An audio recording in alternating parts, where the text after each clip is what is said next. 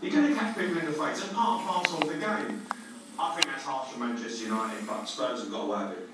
We've seen some tight offside calls this weekend, haven't we? With Nuno talking about against the spirit of the game for the one that they had. It's killing the game, yeah. We had the Liverpool had a time one as well, didn't we, yesterday.